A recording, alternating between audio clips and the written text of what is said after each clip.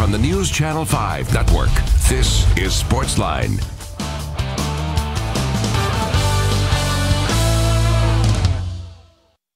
Good evening, Nashville. Welcome to Sportsline right here on News Channel 5 Plus. Glad you are with us. Jon Burton with you.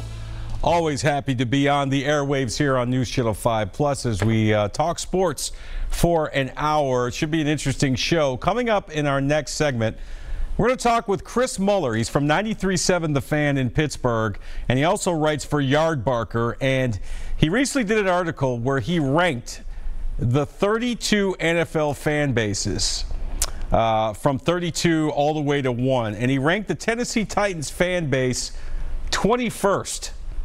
21st. How does that make you feel, Titans fans? You're 21st in the list of NFL fan bases.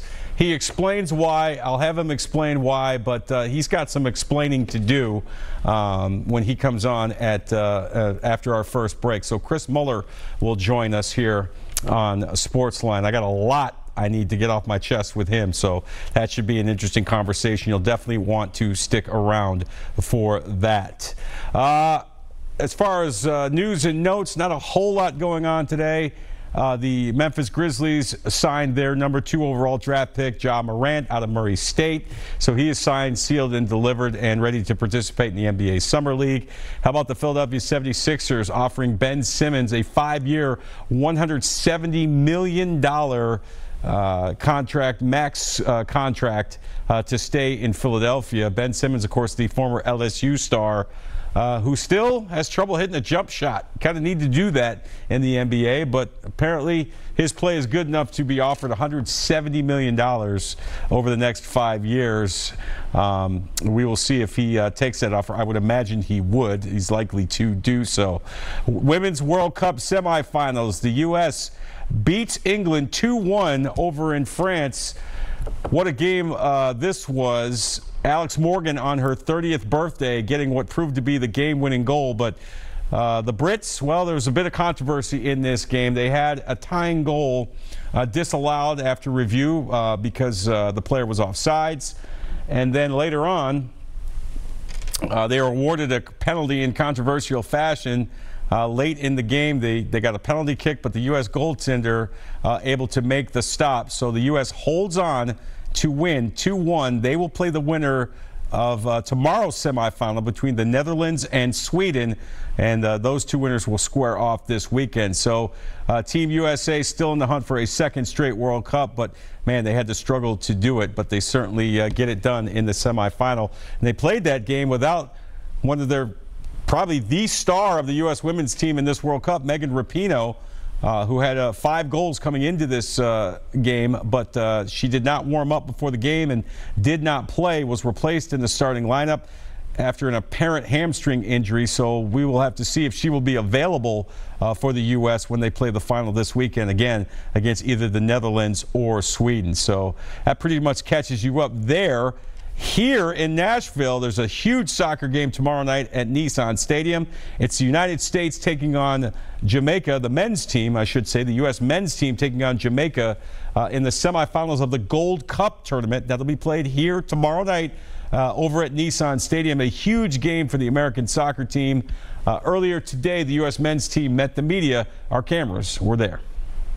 Greg, I guess with everything here in the city of Nashville, I'm sure you've seen the types of things they've brought here in terms of sports. The NFL draft was just here, and the type of, I guess, crowds they brought. How excited are you to bring this U.S. men's national team here and play in front of what should be a pretty good crowd? We're really excited. You know, this is my first time in Nashville and seeing the city. It's a beautiful city. I know how passionate the people here are about music and sports, and we think it's a fantastic environment to play in, and we're really looking forward to the game tomorrow.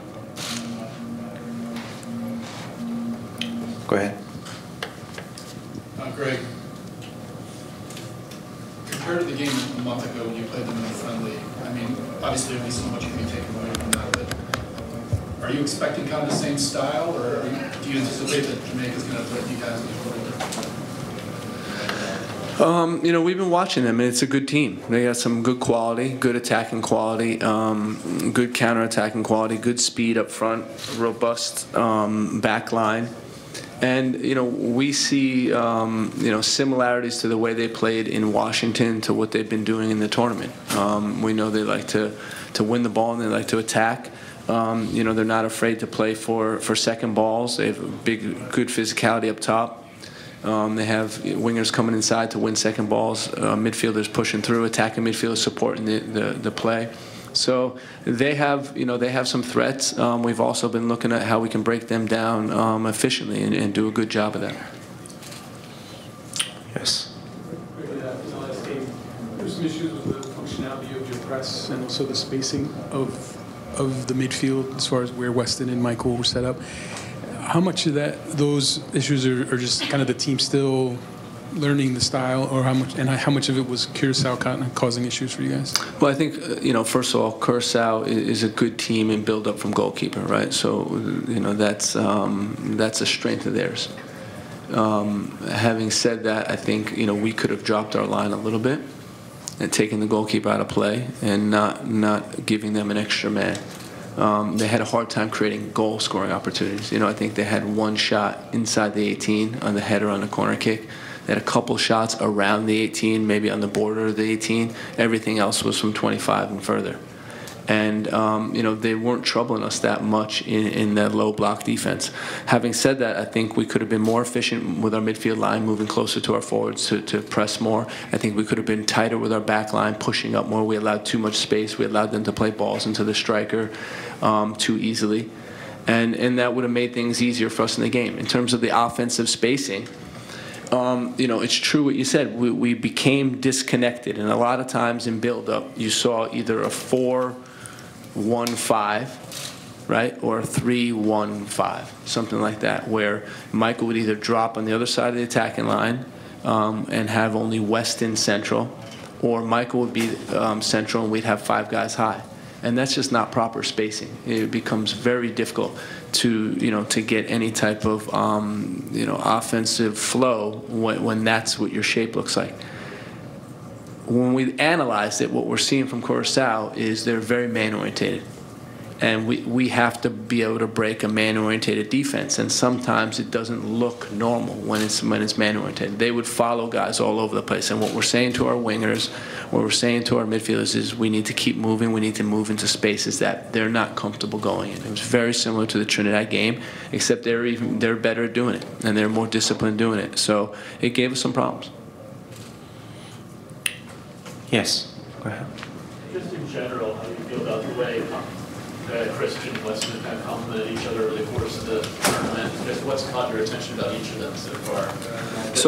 So they're two completely different players, but both very good and have very good skill sets. When you look at Christian, he's a guy that can change a game with his skill, with his ability to find players, with his ability to take players on and beat them 1v1 and deliver a final pass. When you look at Weston, very physically dynamic player. There were runs. When you talk about being able to break a man-oriented defense, he can do it single-handedly. When he gets the ball and starts running, players just can't catch him. And it's really nice to see. He had a good scene in the first half where, he dribbles by a bunch of guys and passes to Tyler Boyd, and we're able to, we should be able to go to the other side of the field. So, two exciting players, and I think as we work with them more and as they get more comfortable, they're going to be they're really going to shine. Go ahead, Greg. As you get to the business end of this tournament, in your first competition in charge, what do you think you'll really evaluate in terms of whether this month plus was a success? Is it a matter of getting to the final? Is it a matter of winning, or is it more a matter of grading performances on the field kind of independent of that? I think that, evaluating performances happens every single day. Every game we're breaking down and we're evaluating the individual performance of the players, and we're seeing, what concepts they're understanding, what concepts need reinforcement. But we've said all along, this team, I think, will be measured. The success of this team will be measured by if we're going to win this tournament or not. We want to get to the final. We want to win the final. And we know, if you asked me a month ago, the answer would still be the same. We think Mexico is the favorite for this tournament. We think it's a very strong team. We have a lot of respect for Jamaica. That's something we highlighted before this tournament as well. And now we're in the finals or the semifinals with 4 good teams. I think Jamaica has been strong. Mexico is outstanding, and Haiti has been another, I think, wonderful surprise of this tournament. Jeff. Greg, in the past you said that when fit and healthy, you think Josie is the best striker in America. If throughout this tournament you prefer Giassi, and I know that Josie came in with a little bit of a hamstring ailment, but where do you think? Well, I think that's relevant, first of all. Yeah. Yeah. I mean, where Josie went 83 minutes against Panama. So where do you think is he not fit? Is he not 100% healthy? Or? Josie's exactly where we need him to be. He's ready to play tomorrow?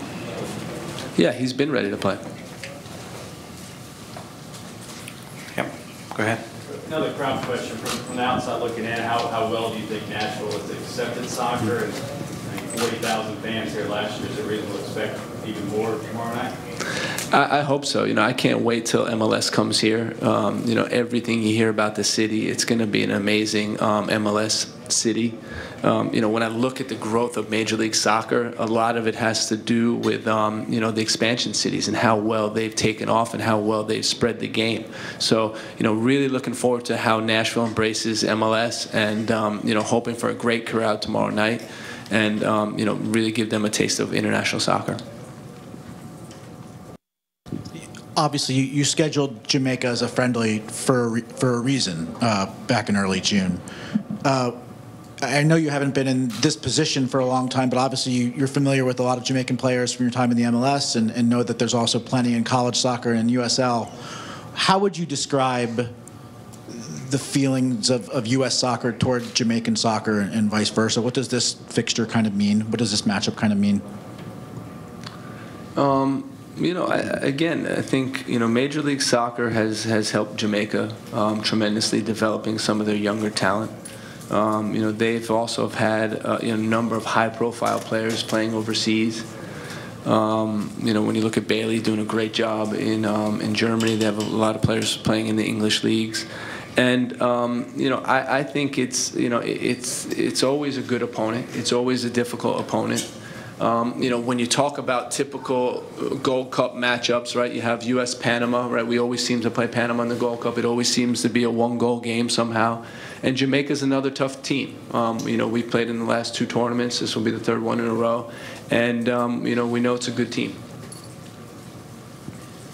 Greg, what challenges will Jamaica present that you maybe haven't seen, your group hasn't seen yet in this tournament? And a little follow-up on Leon Bailey. What have you thought of how he's kind of integrated, because he's kind of new to that group? How have you seen him kind of settle into that group? What challenges?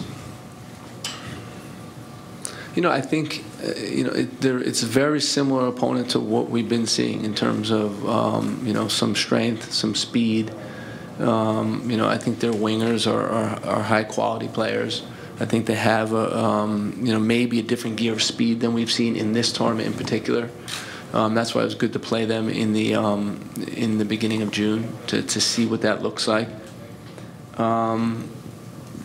Again, and I think it's a seasoned team. Maybe with Bailey coming in, he's one of the newer members. A lot of those guys have been playing together for a while. What I'd say about him is, I don't think we've seen his best yet. I think he's got another gear. I've seen another gear in Germany. It's just him getting integrated into the team, him feeling comfortable, him being used in the right way. But, I really like watching him play. I really liked watching Leverkusen play last year under Peter Bosch. I think they had a good model of play and was an attractive team to watch. That is Greg Berhalter, the head coach of the U.S. men's soccer team. Again, they're in action tomorrow night against Jamaica in the semifinals of the Gold Cup tournament. It'll be at Nissan Stadium.